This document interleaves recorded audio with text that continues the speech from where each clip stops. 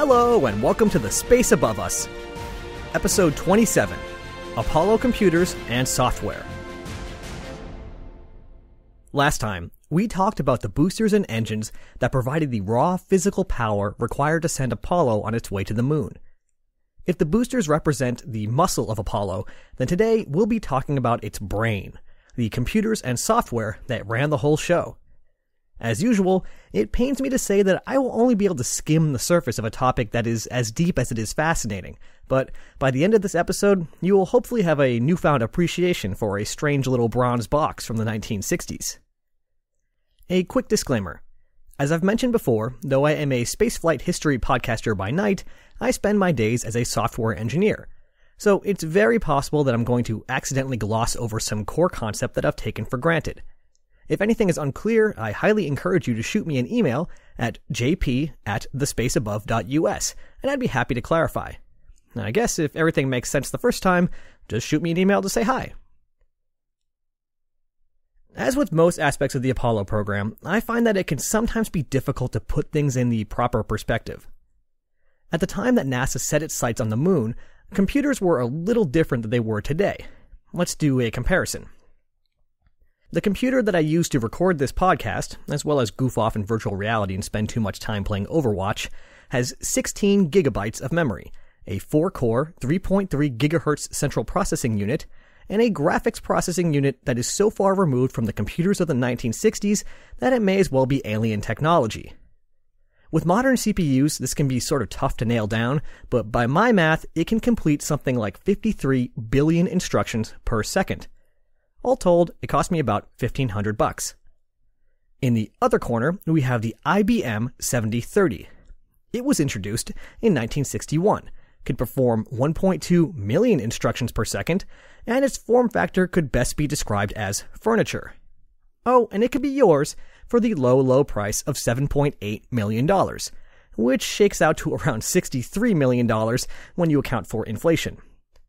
So, arbitrarily choosing instructions per second as our metric, my trusty PC is about 44,000 times faster and about 42,000 times cheaper. Multiply them together, and that's about 1.8 billion times better. Like I said, things were a little bit different. So, with that comparison in your head, imagine that you are now tasked with making a computer for the Apollo program. It needs to calculate guidance and navigation equations quickly and reliably.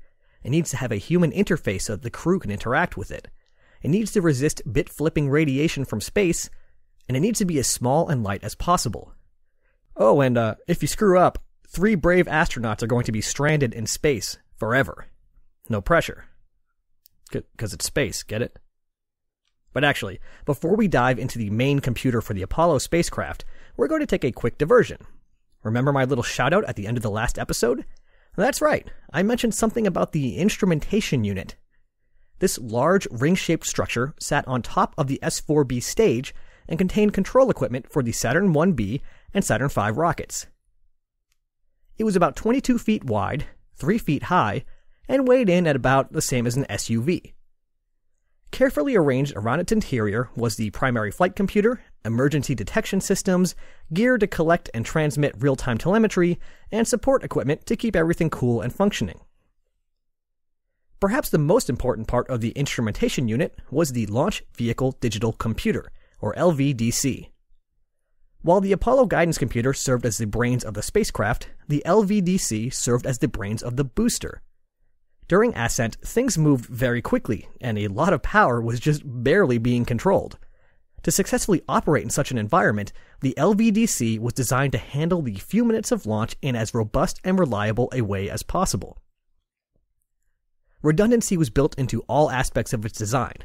It actually contained 3 copies of the same logic circuitry, which would all vote on the best response to the dynamics of that moment. This meant that whole swaths of the computer process could fail, but the Saturn would stay right on track. The LVDC ran the show during the ride to orbit, but then the mission came under the control of the Apollo guidance computer. And actually, the AGC was keeping a watchful eye on the LVDC the whole time and could take over in case of a failure. Thankfully, that never came up. But one other note on that topic, there was a dial in the Apollo cockpit that would allow the commander to take direct control of the Saturn engines via his hand controller.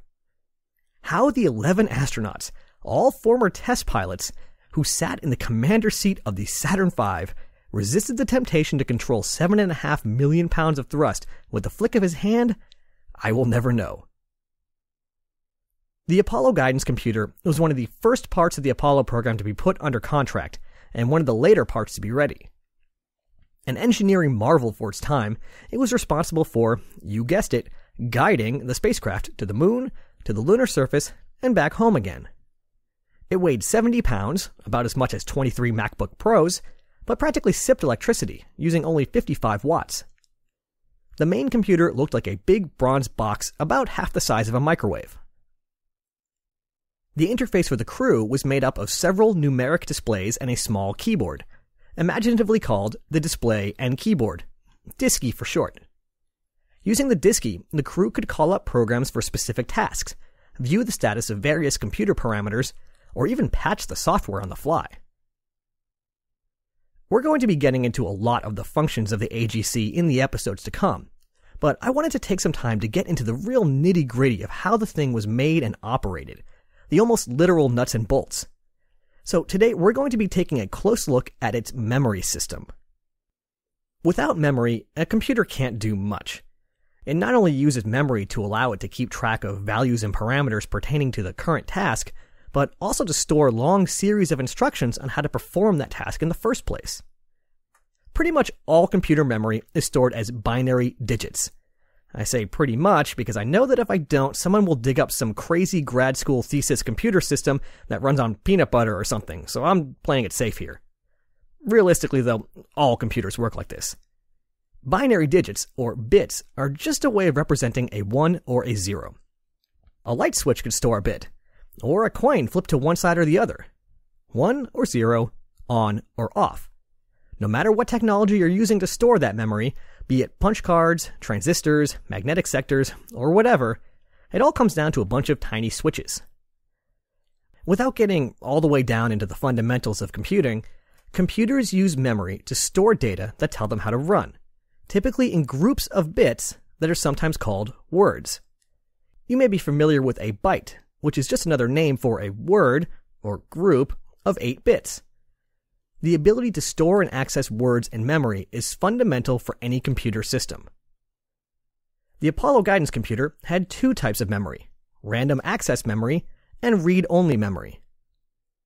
Random access memory, or RAM, is used for values that change as the computer is running, such as where it is in the program, what time it is, and what number was just input via the DISCI, stuff like that.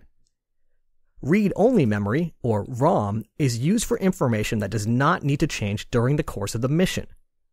Typical values stored in read-only memory would be physical constants such as the positions of prominent stars and the diameter of the moon, as well as machine instructions on how to do, well, anything they want the spacecraft to do. You may actually be more familiar with read-only memory than you might think, especially if you've ever used a video game system that accepts game cartridges. When you buy that nice gray plastic rectangle depicting an Italian plumber on the cover, what you're really buying is a series of machine instructions that tells your game console how to display the game and how to react to your inputs. The AGC ROM could store 36,864 words of memory, with each word storing 15 bits of data, along with a 16th bit that was only used for memory integrity tests. So with 36,864 words of memory at 16 bits each, that's just shy of 600,000 bits total, and only around 552,000 of them were usable. For everything. Navigating to the moon, placing the vehicle in orbit around the moon, descending to the surface, returning home, everything. Of course, that's slightly misleading, since both the command module and the lunar module had their own computer, and each was programmed differently for their own specialized tasks, but you get the idea. For comparison, a typical game on the original Nintendo Entertainment System clocked in at around 256 kilobytes, or 262,144 bytes. And since a byte is 8 bits, that's just over 2 million bits, or almost 4 times as much as the entire Apollo guidance computer. But the comparatively small amount of memory isn't the only thing that makes the AGC ROM so impressive. As a software guy, I'm fascinated by the intricate programming required to do such complex tasks with such limited resources. But what I really can't stop thinking about is how the ROM was stored. The AGC used a now long obsolete technology called core rope memory. Core rope memory was cool because it was super robust, both to typical environmental conditions, as well as the occasional cosmic ray encountered beyond Earth's protective atmosphere. It was composed of thousands of tiny cores, along with a ridiculous number of thin conductive wires. Each core was a small ring made out of ferrous material, like iron, but not magnetic on its own. It could have dozens of wires passing through them, or not passing through them. Why a core might or might not have a wire passing through it is a tricky question that calls for a tricky analogy. Imagine that you have 4 bells that each produce a different note when struck. Now imagine that each bell has a small loop on the side that you could pass a string through. With me so far? 4 bells, each with their own note, and each with a small loop on the side. Let's label them A, B, C, and D. Now take a string and pass it through the loop of all 4 bells. What would happen if you pulled on the string? You would hear the notes for bells A, B, C, and D. Let's take a second string and only pass it through the loops for A and C, bypassing B and D entirely. What would happen if you pulled that string? You would hear the notes for A and C. With our little 4-bell system, we can encode 16 different patterns. Starting with a string that passed through no bells, then just A, then just B, just C, just D, then AB, AC, AD, and so on. What we have constructed is a method to transmit 4-bit words of data. If the bell rings when you pull the string, we'll call that a 1. If it doesn't, we'll call it a 0.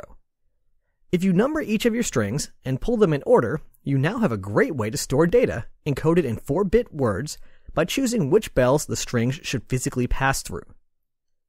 This is more or less how core rope memory works, but instead of bells, we have ferrous cores. Instead of strings, we have conductive wire. Instead of notes, we have electronic sensors. And instead of 4 bells, we have 16 cores. Also, instead of tugging on a string, we instead send an electric pulse down the wire. When the electricity passes through the wire, it induces a magnetic field around it. If the wire happens to pass through a core, the magnetic field in turn creates an electric current in the core, which can be read by a sensor wire. When the sensor wire has a current, call it a 1. When it doesn't, call it a 0. So by sending an electric pulse down one of these wires and paying attention to the output of the sensor wires, we can read a 16-bit word. With some additional clever tricks, the computer can choose which wire to send the pulse down and thus which location to read in memory. In order to create the long strands of core rope required to encode instructions on how to fly to the moon, NASA turned to some unsung heroes of the space race. Creating core rope memory takes a lot of attention to detail, a dexterous hand, and the ability to carefully weave a thin metal cable in and out of a grid of thousands of cores. So who better to turn to than skilled textile workers? The chosen women took the lives of the Apollo astronauts in their hands, and by precisely encoding the program data, safely sent them to the moon and back. Incidentally, a meme was nearly born before its time, since some of the engineers took to calling this memory Little Old Lady Memory after the workers who wove the core ropes. They went with LOL Memory for short. Core rope memory is great for storing a bunch of data that never changes, but the AGC also needed a memory type with the ability to read and write. To solve this, cores were again used, but this time in a different configuration that allowed the cores themselves to maintain a slight magnetic charge. By pointing the magnetic field in one way or the other, it was possible to represent a 1 or a 0. And as we know by now, that's all you need. Since each core in core rope memory could accommodate multiple wires, you could get away with more usable memory per core. With random access memory, it was a straight 1-bit per core relationship. Because of this, the AGC only had 2,048 words of random access memory, as compared to the 36,864 words of read-only memory. But with careful rationing, and by keeping as much data as possible in the read-only memory, this was just fine. The Apollo guidance computer is one of those facets of the space program that can easily slip by most spaceflight fans unnoticed, despite its importance to the success of the moon landing. I think that part of it stems from the fact that computers these days are easy to take for granted. They're literally in everything and everywhere.